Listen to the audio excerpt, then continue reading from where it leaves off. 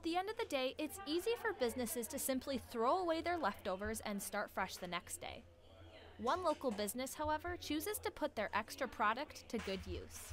We can't, always sell the cupcakes, past obviously the day. So we just have actually come up with 2 different spots here. We give back to JAPA and then the Iowa Youth Homeless Shelter as well.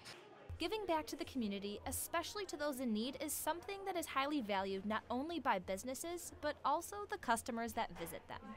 Yeah, I think it's great. Any opportunity I can get to support a local business, I think is fantastic, but then also a local business who gives back to the community in such a positive and fantastic way is a bonus, I think. Although they just recently opened their Des Moines storefront, the values upheld in other stores' locations are already being carried out here.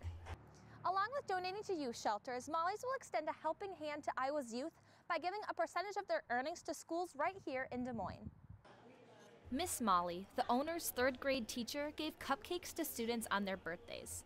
This inspired the idea behind the store and also led Molly's Cupcakes in giving a percentage of their profits to schools wherever they're located.